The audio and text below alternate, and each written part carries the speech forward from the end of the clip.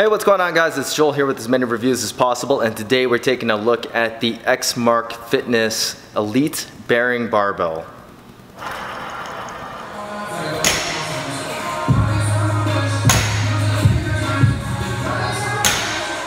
Alright guys, so XMark Fitness isn't typically a brand that you find in a whole lot of CrossFit gyms as of yet, but they have just released a slew of new barbells, this being the most top shelf one that they sell, an 8-bearing Elite Series barbell that is commercial quality. The tensile strength on this barbell is 185K PSI tensile strength. The coating on the shaft is a manganese phosphate, which has a more chalky feel to it over your normal zinc or black oxide counterparts. The diameter of the shaft is 28 millimeters. It has dual IPF and IWF markings. The knurling is a light depth knurling, but it feels a little bit closer to medium depth because of the way that the coating is.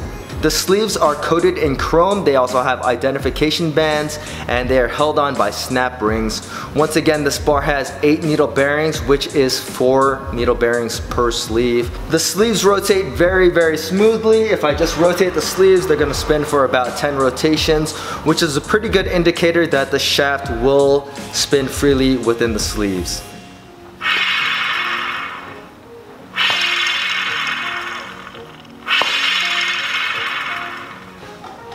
This barbell also comes in a 6-bearing variant, and in my experience, to be honest with you, 2 bearings doesn't really do a whole lot to affect the spin of a barbell.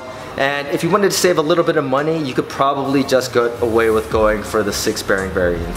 For performance, I'm going to say that this barbell is probably better off suited for multi-use or just CrossFit wads or just an all-around Gen Pop CrossFit barbell. If you just needed to stock up an affiliate, this would be a very good barbell. Or if you just wanted one barbell for a garage gym, this would be an excellent barbell to have. The sleeves spin excellent on this barbell, which would be good for CrossFit, but not so good for powerlifting. The shaft diameter is 28 millimeters, which should be good for CrossFit and Oli, but not as good for presses. The shaft does not whip as much as other Oli bars that I've tried, so that would make for a good CrossFit bar or powerlifting bar, but not so much for a good Olympic weightlifting bar.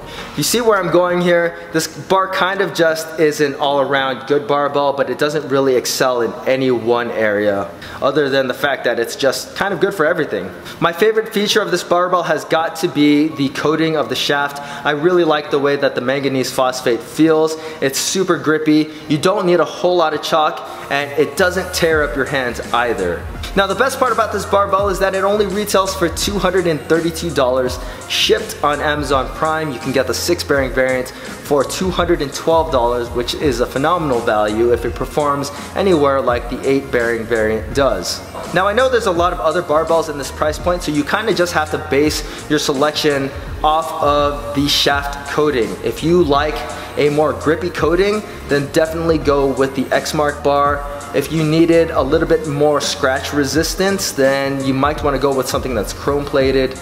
And if you needed something that resists humidity, then you definitely want to go with something that is a stainless steel option. If you guys have any questions about the XMark Fitness Elite commercial barbell, feel free to leave them in the comment section. And as always, guys, please hit that like button, subscribe, and thanks for watching.